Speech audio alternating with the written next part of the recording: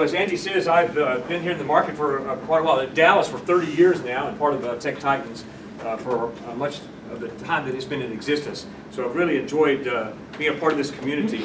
It's awesome. We have some wonderful, talented people in this industry, in this area here. So today I'm going to talk about, I'm going to run through this pretty quick. Y'all have seen parts of this before. If you want more information, I'll have it out there on my LinkedIn profile. Pretty easy to find. Just look for Hightower, and you can take a look. I'm recording this, so hopefully, if you want to, you can take a look at it in a week or so when I edit it.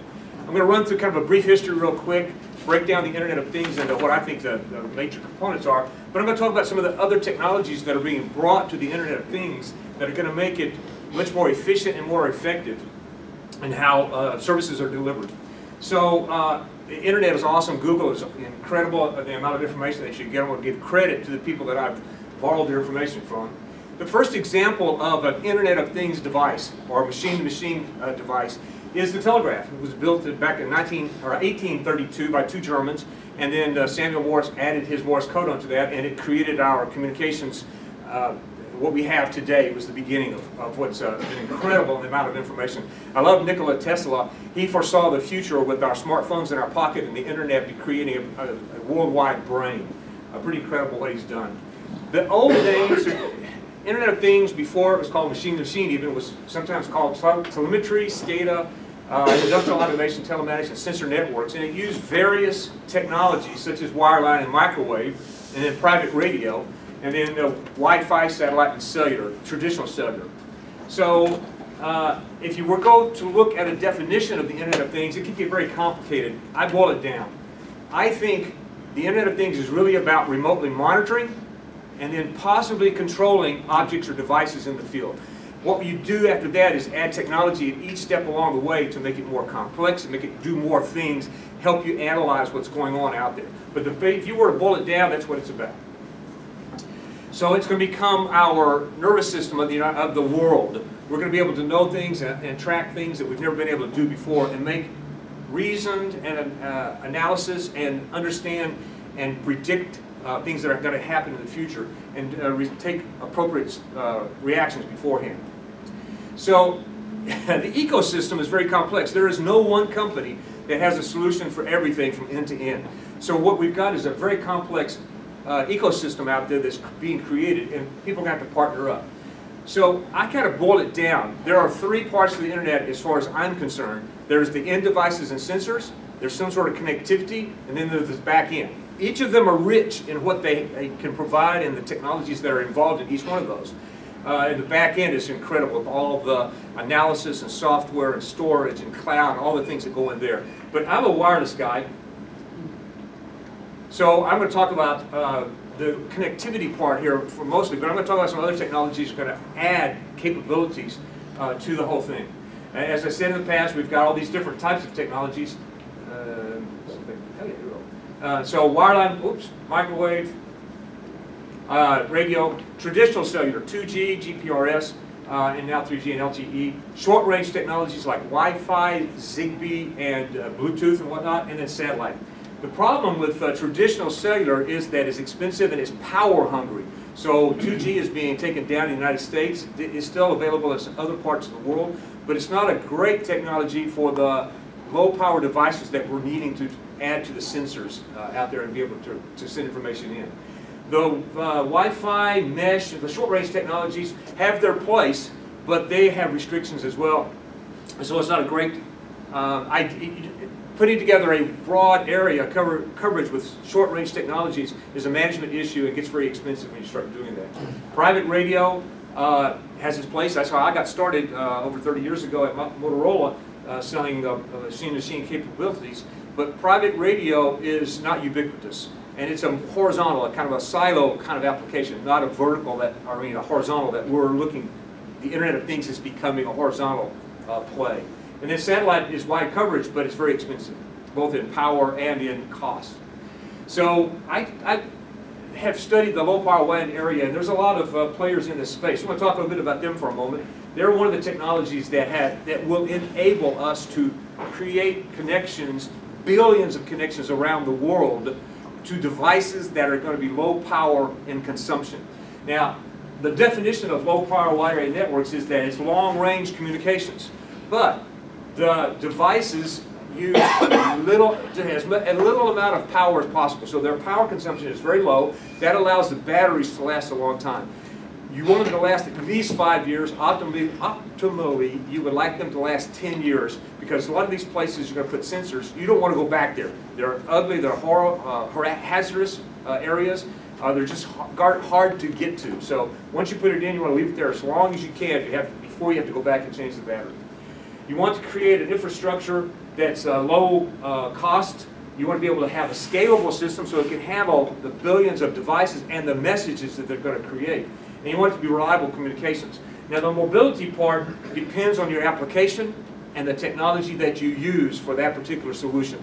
Not all low power WAN technologies are going to support mobility in the true mobile sense as it's moving through the coverage area. Now it turns out low power wide area networks can cover 86% of all applications out there if it's 3 megabytes or less. And 86% of them require 3 megabytes or less. But what's interesting is that 76% require 1 megabyte or less per month of communication of transmissions and messages. So low power WANs are ideal for a lot of IoT applications. And in fact, 60 to 80%, according to the analysis of this company, Semtech did this, the low power WANs will handle 68% of all applications out there. Cellular, the traditional cellular that we know about, will handle, have its place. And then the short-range Wi-Fi and Bluetooth will have its place as well. But the predominant will be low-power WANs. Now, the cellular guys are getting into low-power WANs as well. I'll talk about them in a second. So these are the true low-power WAN guys that I've been keeping up with. So LoRa is the big dog out there right now as far as low-power WANs go. There's actually 2 parts to the LoRa network. The LoRa is actually the radio signaling protocol, and the LoRaWAN is the MAC layer, the networking layer that sits on top of the signaling protocol down below. So the LoRa is actually owned by Semtech, and they license this out. So if you buy a radio device, it is owned by Semtech, at least the IP for that technology. They've done a great job, though, of creating a huge ecosystem of hardware providers, software providers, network providers, and then industry associations that support their spec, whatnot. And the spec is particularly applied to the MAC layer above. So they have done a great job. They've got of creating this support system, and it's relatively good now. It's going to get better.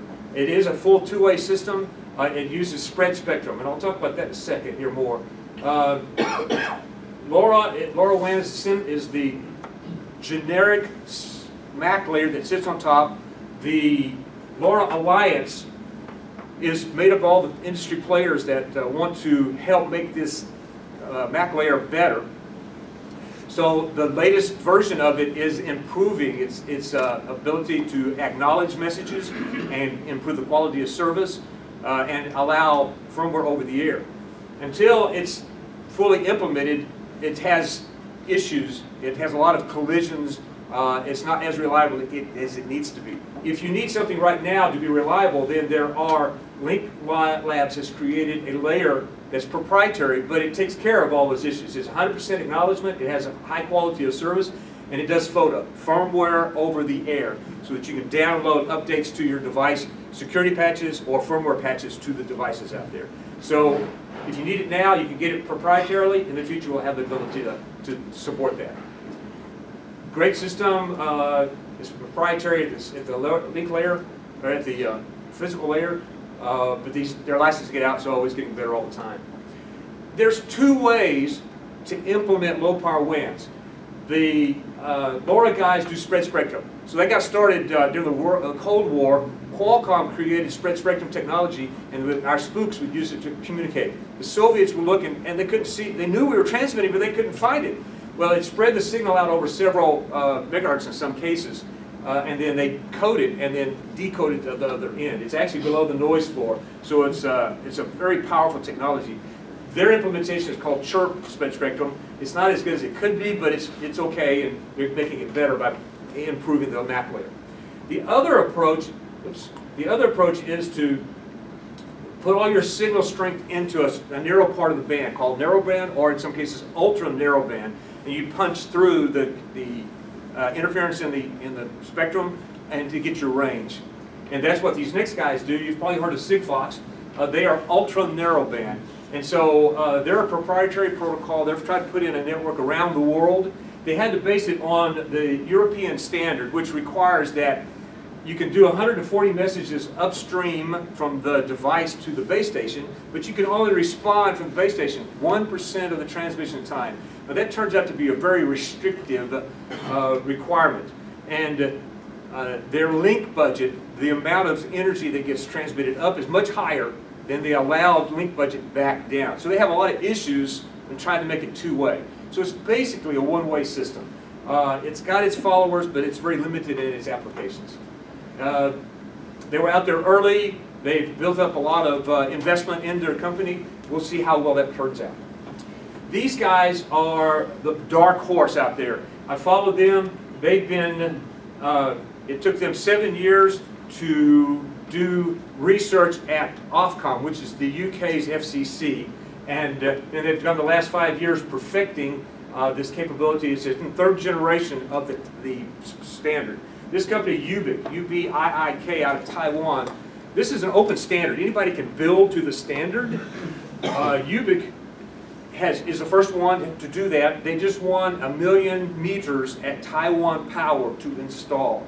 If this goes well, which the testing they did very, very well, that's why they won one of 5 awards, but they got 1 million devices they're going to install. Once they get that behind them, then they'll branch out, move outside of Asia and come to the States. So I'm talking to them about helping bring them, but they're not ready yet. But this is a great technology, very high performance, very adaptive. It can go, because it's a narrowband approach, it's actually 12.5 kilohertz wide. So some frequencies require very narrow band. Some frequencies allow you to gang them together. You can go up to 100 megahertz wide, 100 kilohertz wide, and improves your throughput capabilities.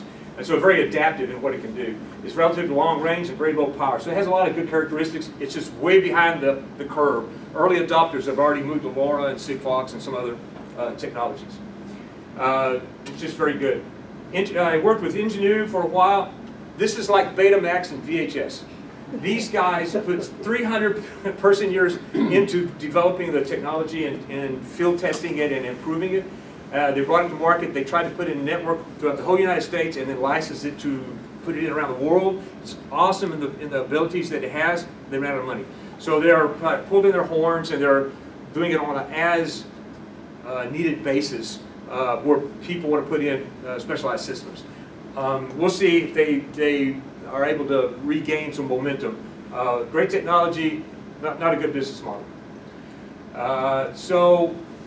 This is the gorilla in the room, though. The cellular guys with their IoT approaches. So these two approaches, LTE-M, also called Cat-M1, electronic machine type communications, and narrowband IoT, NB-IoT, or Cat-M2, are true low power WAN approaches. This third version is called Citizen Broadband Radio Service. It just got approved 2 months ago here in the States, and I'll talk about that more in a moment. This could be a real powerful approach to IoT and private radio networks as opposed to cellular carriers.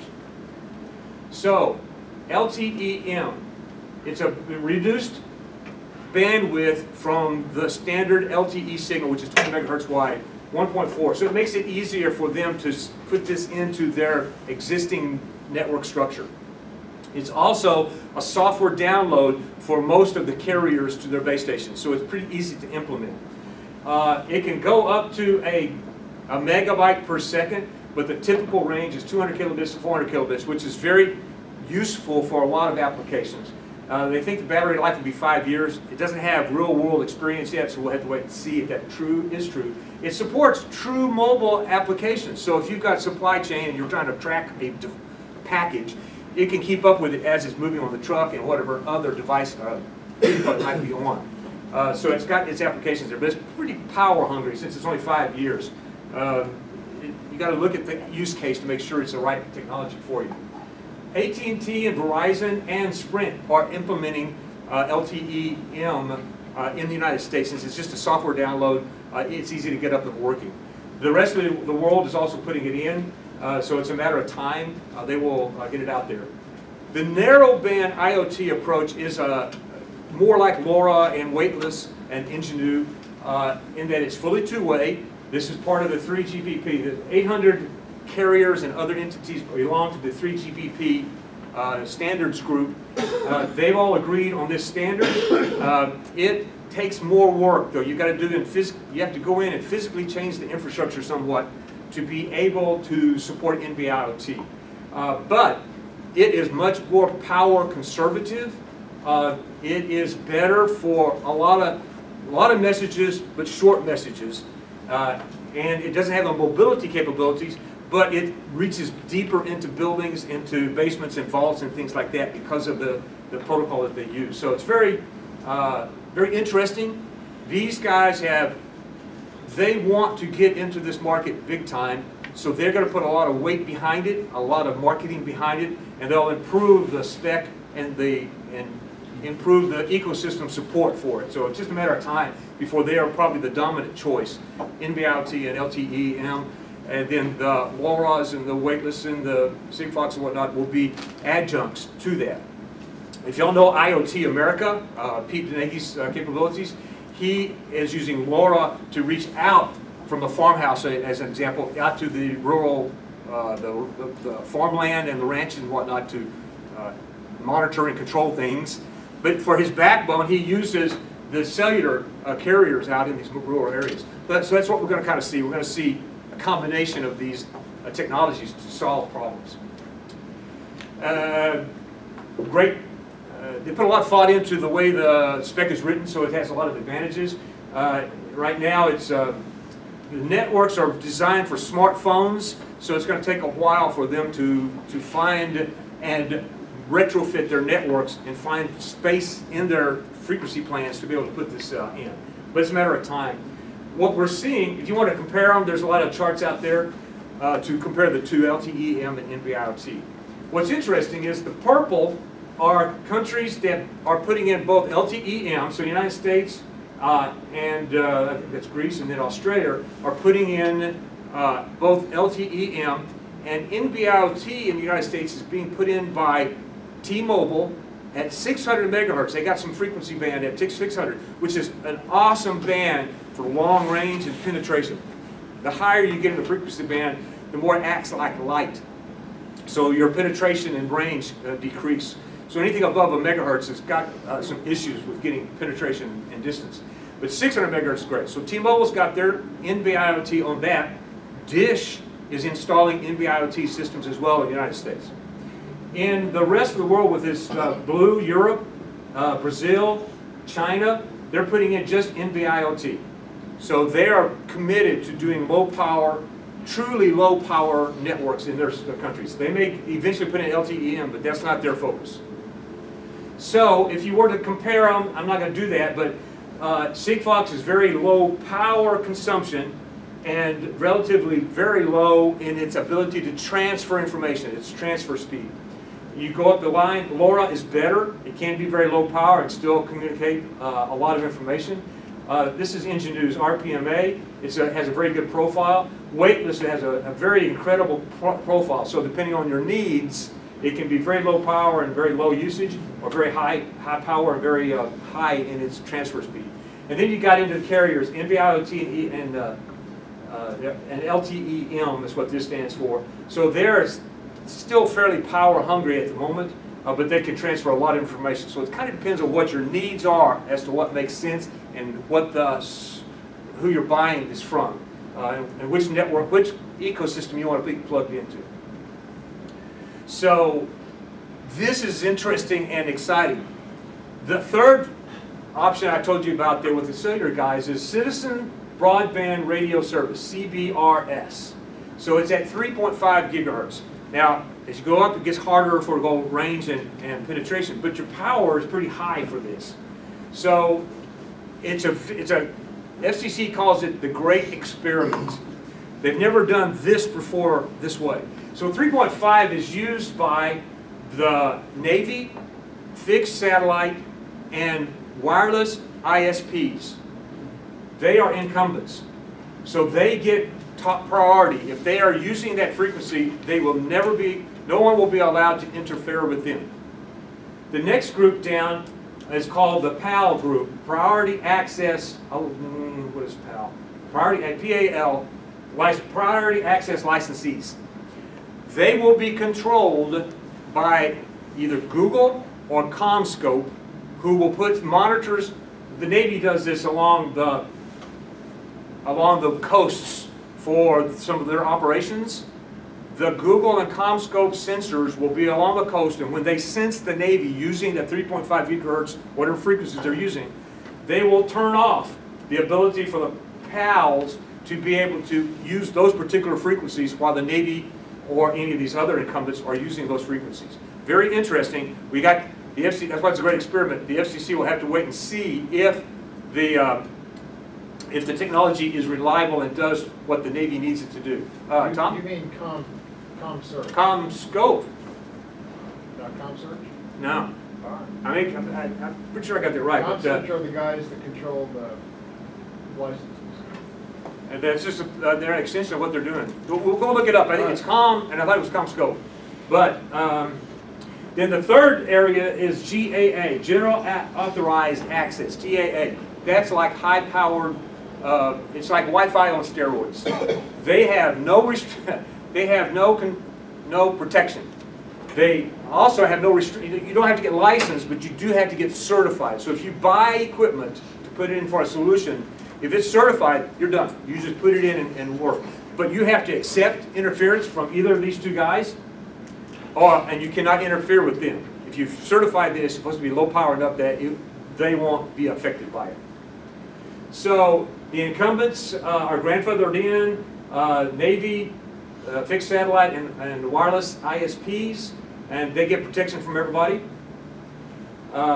This is just another way to look at it, the PALs and the GAAs. There are 150 megahertz wide that has been allocated at 3.5. It's 3.55 to 3.7 megahertz, which is awesome. The FCC is going to allocate 70 megahertz to the PALs, and they're going to auction off these 70 megahertz in 10 megahertz segments. So carriers can buy or lease, it's actually going to be for 10 years. They're going to be able to get the allocation at 10 megahertz chunks for 10 years, and this can offload then a lot of smartphone traffic, if that's what they want to use it for, or it can be used for IoT applications, which is exciting for us because this may become a very useful band because of its bandwidth and its ability to support remote sensors, particularly video, which is a hard-to-do thing for any of the other technologies. They want short messages. Video is not something they can do. This could be used for that. Remote sensing and then video streams and whatnot. So the general access is 80 megahertz wide. All you need to do is buy equipment and go into this frequency band, and you're up and working. You have to accept the interference, so that could be an issue. But we've already seen for the 900 megahertz equipment and then some of these other frequency bands that are unlicensed, there are technologies out there that can deal with interference. As long as latency, you can tolerate some latency, then this is not going to be a problem. It's just a matter of choosing the right technology to be able to deal with the harsh environment that you're in there. Hey Ed, I've got a question. Sure. So this spectrum at CBRS is really going to be treated no different to the carriers than they're used to, where it's going to be, it's free, but it's for bid, and you know, carrier X is going to bid on it, and they'll win it, and they'll win it for whatever, 10, 20 years, it's 10 just years. like in the past, right? 10 years with an expectation of being renewed. This is all in the, they've been negotiating this for over a year or longer. For the last year, there's been intense. And there's been a battle going on between the WISPs and other people that want to use these frequencies and whatnot and not give the carriers advantage. So they did a lot of compromises. So it's free for everybody that's on it today, the Navy, the WIT, or are they paying the Yeah. government? In the past, the incumbents got it by just applying, and the old way of doing Got things, it. FCC, is you apply. If you qualify, then you get the frequencies, if you're justified to be able to be in there. The new way is always auctions. So So, governments are freeing it up, and then they're going to put it out for auction. right, so 70 megahertz is going to be up for auction. 80 megahertz is free, and you have to deal with interference. So, Wi-Fi on stereo is what you can think of. And Say, related question, I'm still trying to get a better model in this. When the third tier guys get disrupted, they're still operating, but just in a high interference environment? Or is this Yes. like Wi-Fi DFS where you have to move off? That's what's going to happen is you're going to have to employ technologies that sense interference and deal with it. Either reconstructing your signal with forward error correction or moving to another frequency or dealing with retransmissions, that kind of thing. Yeah. So essentially their availability percentage will go down. But Yes, it'll go latency down- was what's going to show up. It'll go down as a function of the device shutting itself down, correct? It will adapt. The device will not shut down. It will just keep trying or adapt to a new frequency, that kind of thing. So the last thing I'm going to talk about is artificial intelligence. It's a force multiplier. You can add this into your networks, and you're going to be able, if you add artificial intelligence at the edge, you're going to be able to filter. Let's just go to it. Let's see. You're going to be able to filter the data. So right now, our remote devices just transmit everything up. Whatever they need to, they do. But if you're looking at a remote area and every time that something happens, you don't need to always transmit up things to the cloud. So if you could filter that data at the remote site and choose what is useful and what can be thrown away, then you can cut down on your amount of data that's uploaded to the internet and to the cloud. You reduce your cost for transmission. It reduces latency because if you've got remote processing, artificial intelligence is one example, then you can make decisions right then and respond right then. So you've reduced the latency instead of going back up to the cloud, waiting for a decision and coming back. By having intelligence or processing capabilities at the edge, you're able to make that analysis very quickly and speed that up. You also improve your security because you reduce the vector points for cyber hacking for the transmission part and for your back end. Everything is right there at the remote site. So you can harden that and not have all these other areas we have to worry about. All right, so what was interesting is many people have said if you put AI in the cloud and someone like Amazon or Microsoft or Google creates a powerful AI that everybody goes to, that's where that particular AI will become the dominant force in the world. They'll be the ones that control and make all the money. Well, Dan Woods with Forbes looked at that and goes, no, if you put AI at the edge, then many applications are very different. So your artificial intelligence at the edge is going to be different. There's going to be many people playing in that area. So that's where where a lot of the money is going to be. By 2020, we're going to see 18% of all total infrastructure being put into AI at the edge. So processing at the edge. So the AI here is not going to dominate in the cloud. It's going to be the people that are putting it in edge applications. So one example is to add that. If you do that, add AI with computer vision, then you could do things like driver monitoring systems. So in a cab, you've got a commercial driver, and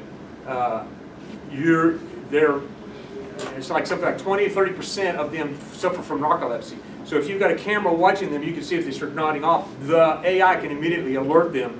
If they're looking at their video, at their smartphone, you can immediately tell them, wake up, don't be looking at your phone, look up.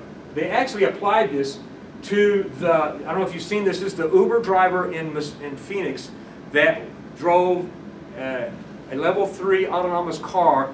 She was actually looking at her smartphone, a video, and she hit the gal pushing the bicycle across the street and killed her. When this company, Edge Sensor, added their technology to the video stream, 20 seconds before she hit the person driving pushing the bike, alarm could have gone off and said, stop looking at your phone, look up, look up. Uber engineers had disconnected the computer system from the braking system because of some erratic driving that they had earlier in the week. And she, as level 3, she was responsible when the computer couldn't do anything. She was supposed to take over. She's watching this video and didn't see the gal until it was too late. So it's that kind of thing you can apply it to. So whatever. I'm done.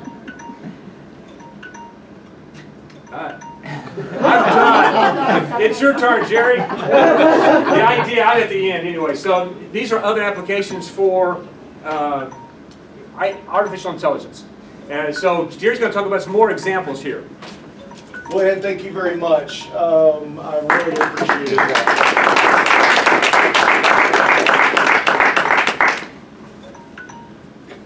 So as I'm coming up, Andy, I want to also say that you've made me realize that I need to update my LinkedIn profile.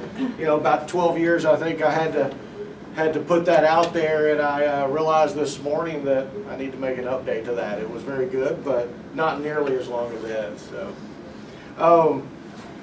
I first want to say thanks for allowing me to be here. You know, many years ago, I had forgot about the MTBC until I heard it again this morning. But many years ago, I was involved with this group when I was at Digital, a small company back then called Digital Realty Trust. As you heard on my nonprofit, I took a step away from for-profit work and went into nonprofit, and then a couple of years ago, my wife decided it was time for me to go back into for-profit work. So. The other thing I wanted to say is my very first boss in technology in 1993 told me that I should never be the smartest person in the room. So, wonderful today, I'm not the smartest person in the room, but I don't think he understood and didn't give me the correct disclaimer that if you're the speaker, then maybe you should be the smartest person in the room. But I appreciate being here. So the part that I was asked to come in and talk about, you know, were some of the use cases of edge processing and artificial intelligence at the edge. Didn't realize it till this morning, but both Ed and I are going to talk a little bit about Edge Tensor. I've got kind of one of the use cases there as well, so I'm glad he kind of led into that. But I've known a lady over there named Kay Shaw for a long time. They're doing some really neat stuff, so I wanted to make sure that I added her in. But the first question that I want to ask, how many of you are educated and familiar with the fog? Cisco? Awesome. So when I look at edge computing, you know, one of the conversations is what really happens at the edge, what's in the cloud, and now there's this new term called fog computing, and that basically is, you know, I'll show an example of it in my third slide in a true application. But essentially, it's the data that happens between the cloud and the edge. So some sensors aren't smart enough to do compute on their own, but the cloud is too far away to offer that compute capability. So we're starting to bring concepts of micro data centers.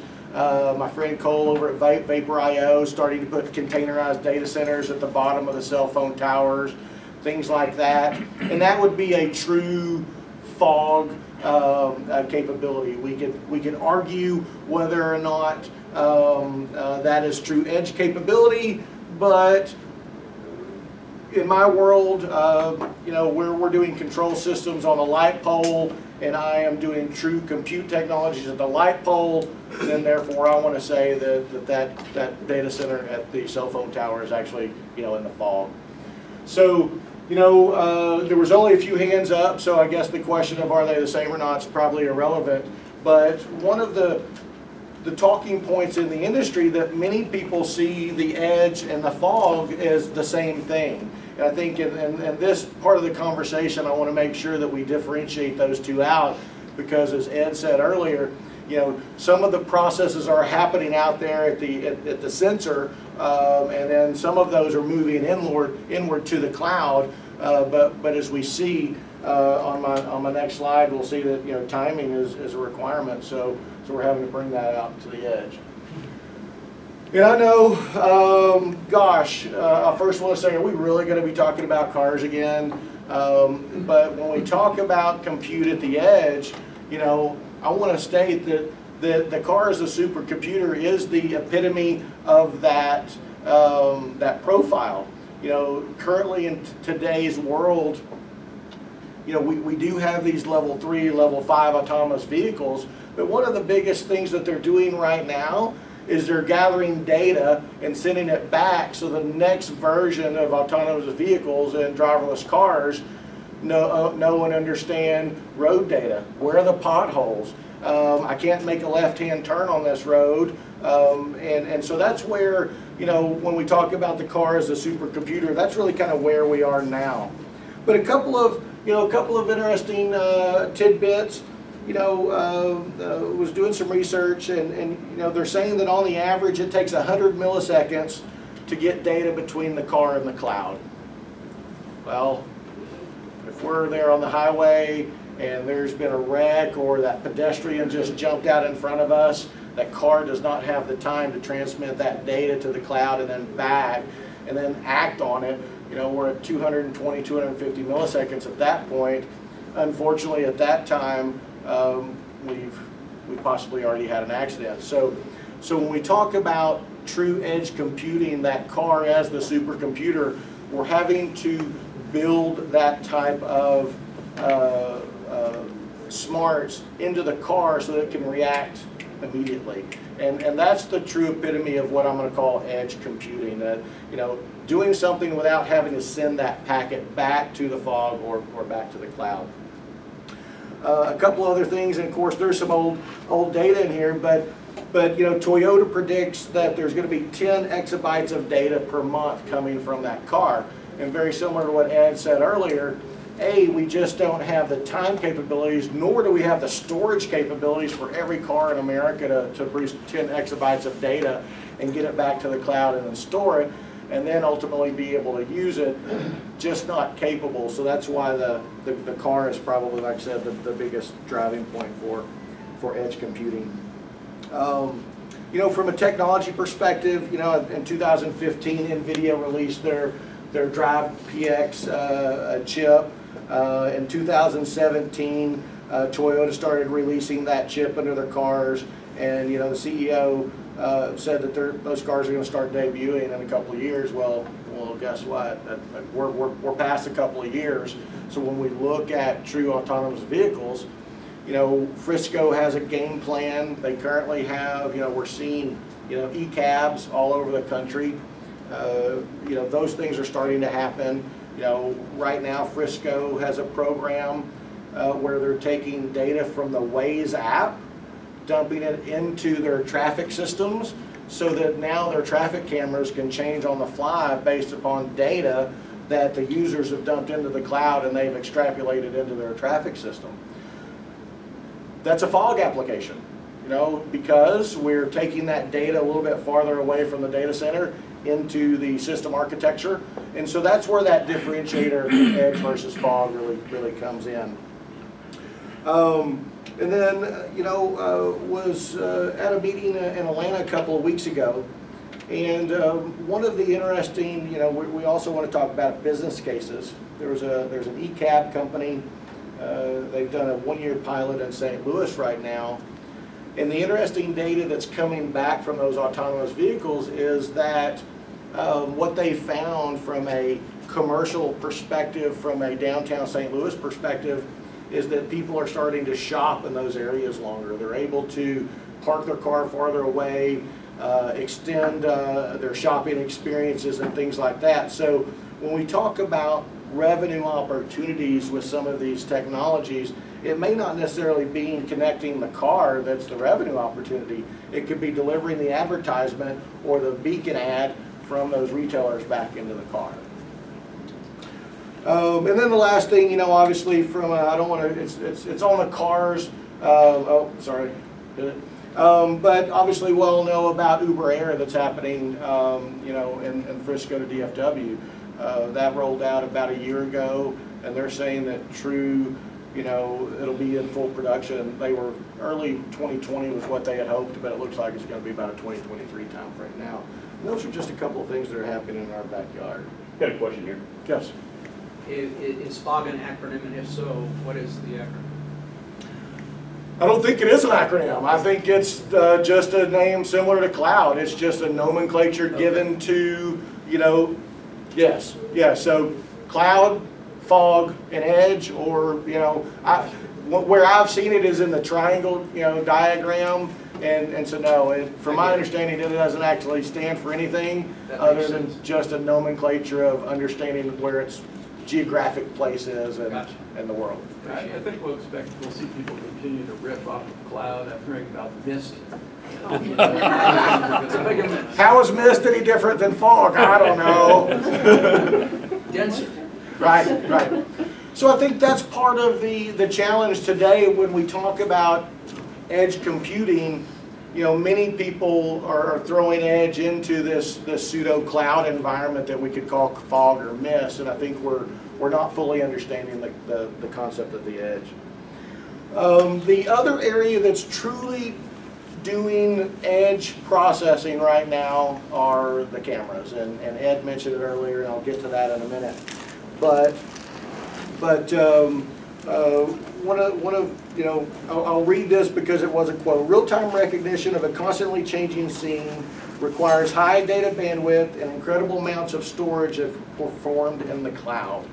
So this is a cost-benefit analysis for driving this compute to the edge. So what we're seeing, you know, there's a company called AI Guardsman.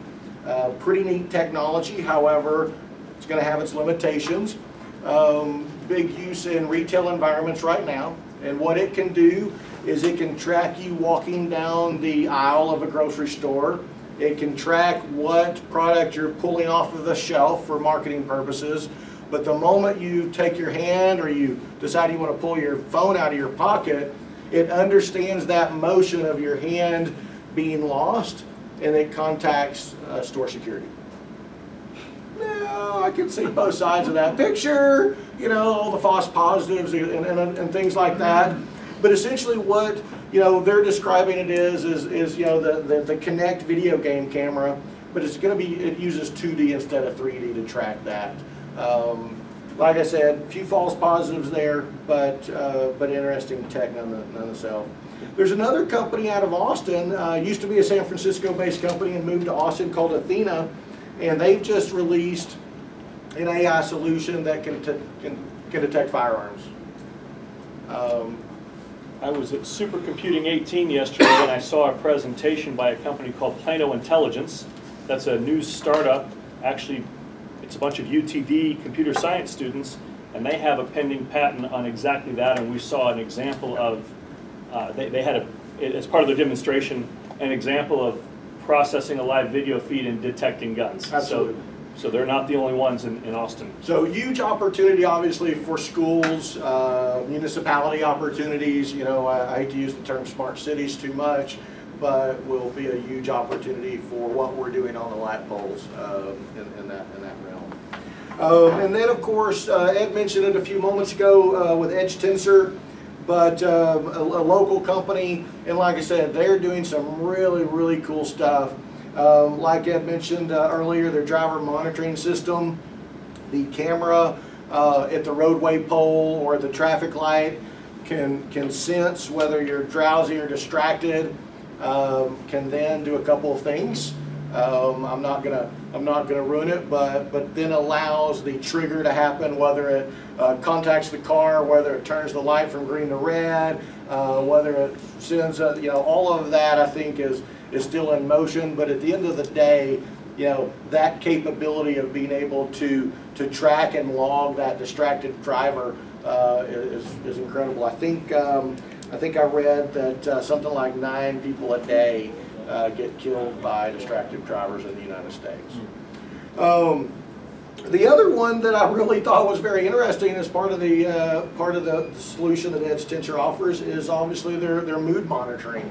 So the capability of, you know, putting these cameras in schools or in youth scenarios for preventative health for you know, psychological things.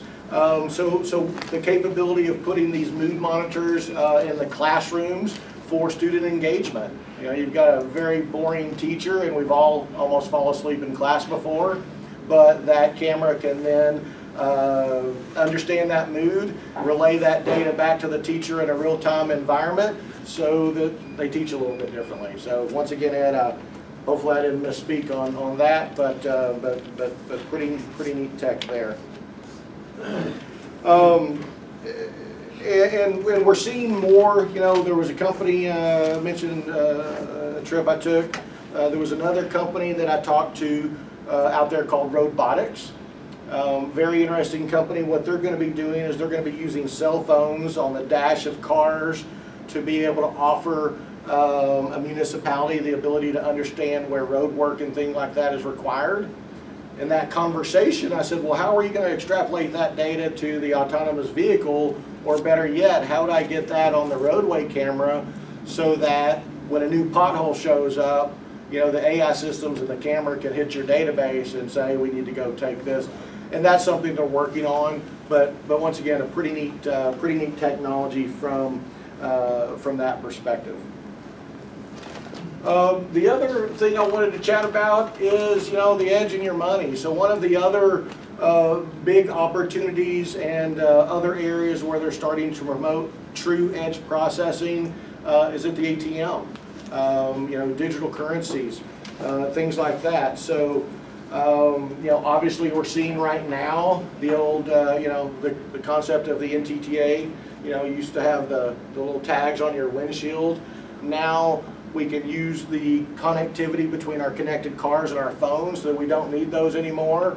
We can use Bluetooth signals to get in and out of turnstiles and things like that. So that'll be the next thing that we see from a digital currency perspective, is that integration, you know, into the true autonomous vehicles. The ability to pay for my cheeseburger as I'm driving through the drive-through without having to give somebody my credit card or my wallet, you know, or my, you know, or cash. You know, I can use the car to pay for that cheeseburger as I'm rolling through the Burger King park, you know, drive-through. The other thing that's huge right now is the debit credit authorizations with the facial recognition. We're seeing that at the ATM level, as well as there's some of the new cell phone pay applications will offer the capability of using facial recognition as a secondary authorization form. So that's pretty big. But in a nutshell, you know, a couple of things here, and I wanted to use this quote for the very first slide, but then I lost it for this slide. But at the end of the day, the banking systems want to use it to find stop non-compliant transactions. And two quotes. The first one is, you know, when organizations have to take the time to move their data back to the data center, the lag time decreases the value of that data. So we can see it in a couple of different applications, autonomous cars and that right-hand turn I was talking about. You know, real-time data is not useful after 100 milliseconds. So we're starting to see that edge requirement move farther out. Still very early into the cycle, but the reason is you know, irrelevant data stored is a true cost that no one should have to bear, right? It's, you know, Joe over here in IT, you know, this constant problem of storage. Well, if I'm storing crap data that's irrelevant, why don't I purge it and get it out of there? And that's some of the conversations about edge and only sending pertinent data back. And then of course, you know, the head of Wells Fargo Innovation Group says it simply here. It allows us to take the experience it would require a customer to navigate multiple web pages, and we put it in the palm of their hand in a chat bot to a customer service agent. So basically, the end result is making it easier from a customer service perspective, and that's what drives the banking. And I apologize, had I known Morgan Stanley was the sponsor this morning, I probably would have gone a few more Morgan Stanley quotes out there. The next slide, and You know, I want to be honest. I'm in the smart lighting business. You know, we've owned our controls platform, NetLink Controls, since 2008. About 2 years ago, we rebuilt it on the LoRaWAN platform, and quite honestly, the term smart is quite overused. You know, connected cities to build safe cities. You know, connected homes allow me to do some things that help my home be smart, but at the end of the day, just putting the Alexa in my house doesn't make me a smart home. But at the end of the day, there's a plethora of sensors, you know, 50 billion by 2025, a trillion of them by 2050. Well, who cares what the number is? But, you know, sensors are driving this thing, whether it be, you know, the sensors that we're putting on the light to adjust to the daylight sensing, or it's the sensors that we're putting on the HVAC machines to understand mean time to repair and predictive maintenance, predictive analysis. You know, same thing in the hospital environments. You know, we're putting sensors on the MRI machines, but we're really not to what I'm going to call edge computing yet in those industries. You know, healthcare requires HIPAA oversight. So what we may see, and we may think we see at the edge with the Fitbits and the heart monitors, all that data has to go back up to the cloud where the secure environment is right now, and then comes back out. So I didn't want to put healthcare in because it's truly not at the edge yet. We're getting there. We're trying to get those decisions to be made at the edge. But what will happen is I feel that that'll probably be more of a fog application, because we're going to have some control somewhere. So whether it be a micro data center, you know, on the surgery floor or in the basement of the hospital still, you know, we'll have to have some form of oversight. Edge will get there in medical devices. Like I said, they're having to figure out the concept of HIPAA and data privacy. And then, you know, as Ed said, you know, the deep learning and offering faster analysis. You know, whether it be the camera with the AI opportunities with the Raspberry Pi device. You know, right now in the lighting business, we are working on light fixtures for the roadways that have compute capabilities built into them to offer some true edge computing capabilities. But one of the things we're also seeing out there are dual radio capabilities. So not necessarily, you know, the edge, but edge compute. But how do I offer Wi-Fi access to the city park in a smart city environment while also controlling the lights in a safe and secure manner? So what we're seeing is we're seeing dual band capabilities, whether my lighting system uses LoRaWAN, and then we throw a Wi-Fi component and we backhaul that via 4G, 5G back to the cloud for true Wi-Fi capabilities. Well, I've just thrown 3 different radios on top of a light pole. Well, is it edge? It's edge enablement, but it's not truly edge computing. So I think as we move forward, you know, some of those things will continue to wash out. The last thing that I'm going to talk about, and it's not on the slide, it's more lighting related than it is edge computing related, but it's a bleeding edge technology, something called Li-Fi. Don't know if many of you have heard of Li-Fi, L-I-F-I. It is the light version of Wi-Fi. You know, the idea arose in, I think, 2012, 2013 by a fellow in Europe. Some of the applications out there is being driven due to ultra security and capabilities. And essentially, the easiest way to describe it is the difference between Wi-Fi and Li-Fi is if I go out of this room, I no longer have Li-Fi capabilities and no longer have to worry about the security situations arising out of connectivity outside of the room. So they just retrofitted an aircraft carrier, excuse me. I believe it was the Carl Vinson, and the reason it was such a good opportunity for them, obviously the carrier was made out of steel, terrible Wi-Fi signals, but also the ability for the ship's captain to be in his ready room with ultra-sensitive data, knowing that the person outside the door can't hack into that data. Starting to see a lot of applications around the Department of Defense, as well as the other big application is in industrial manufacturing. You know, a robot will take about 30 turns every second, and they now know that the RF frequency can impact those robots on the manufacturing floor. So it's another big a big use case. Like I said, not edge computing, pretty far out of the realm of what we're talking about, but a pretty neat new technology. So that's really all I have. Thank you very much.